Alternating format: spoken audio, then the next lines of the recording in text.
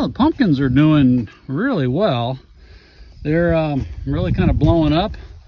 The big pumpkin at the end, man, he's turning orange every day, more so. So things are looking good there.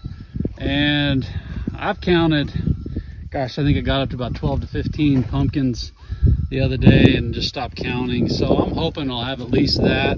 They're all in different shapes and sizes, or different stages. Here's a guy here about the size of a watermelon.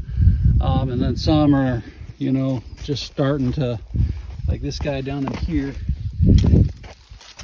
they're just starting.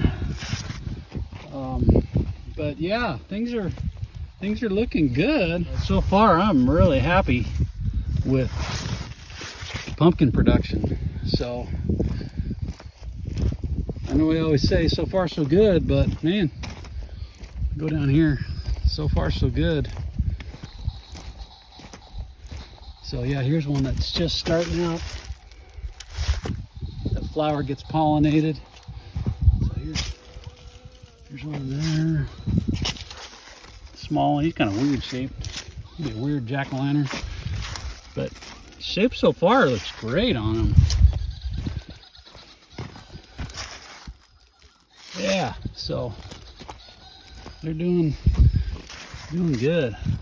Should have a good spread of pumpkins. So that's what Pumpkin Alley's looking like. And again, the pre-emergent I'm real happy with. Granted, we haven't had diddly squat from monsoon out here at Meeker Farms. I think we're maybe at an inch, maybe. So I'd rather have not enough rain than too much. But that's it for right now on the pumpkin update. So